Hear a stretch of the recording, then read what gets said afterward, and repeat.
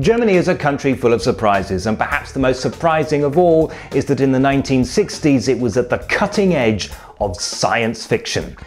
Yes, just 9 days after Star Trek was first broadcast on American television, German audiences were treated to the first episode of Raumpatrouille. Set in the far future, it tells the story of the spaceship Orion and its crew, captained by Major Cliff Alistair McLean.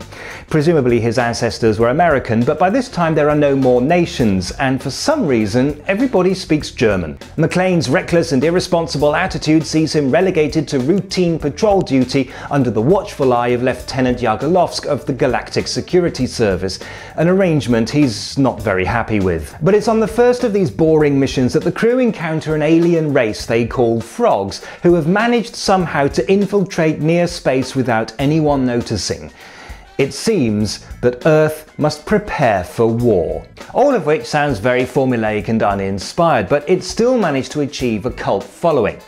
The series didn't last for very long though. While the original Star Trek lasted 3 seasons before being cancelled, only 7 episodes of Raumpatrouille were ever made.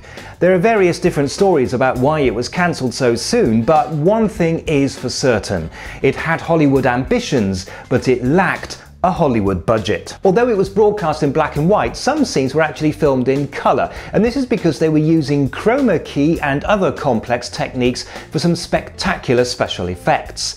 One scene was composed of 13 different elements. And back in 1966, this was no easy task. Without computers to help speed things up, post-production took an entire year, and that must have eaten into the budget. Bear in mind that the reason the makers of the original Star Trek invented the transporter was because in the first season, even they didn't have the budget to make a shuttlecraft. And that left the set designers with a problem. Faced with the task of creating the futuristic bridge of a spacecraft with almost no budget at all, they were forced to improvise. And that's why the ship's controls look like the result of a quick visit to the nearest home improvement store. Of course, now that's seen as part of the charm of the series.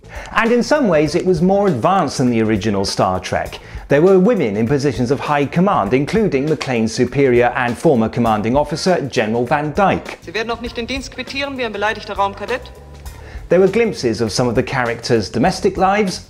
And the society of the future is not perfect, as the military, government and security services argue, bicker and squabble. So for all the unintentional comedy, the uninspired plot and the frankly quite ridiculous dancing, the series became such a cult classic that in 2003, scenes from all 7 episodes were edited together into a feature-length movie. Sag mal, Alter, das Ganze war doch wohl nur ein böser Traum. Viel schlimmer, es war Science Fiction. Remember, you can always send me a postcard at this address. You can also find me elsewhere on the web. Visit Rewboss.com to find out how.